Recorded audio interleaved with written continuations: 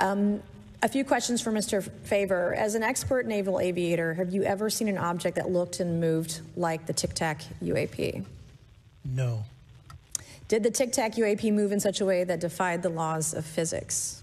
The way we understand them, yes.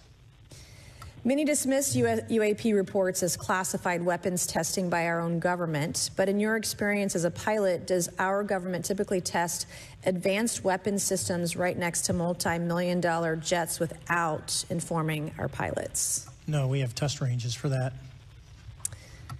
It took over 15 years for your encounter with the Tic Tac to be declassified. Do you feel there was a good reason to prevent lawmakers from having access to this footage? No, I just think it was ignored when it happened, and it just sat somewhere in a file. Never got reported. In a drawer. It happens a lot up here.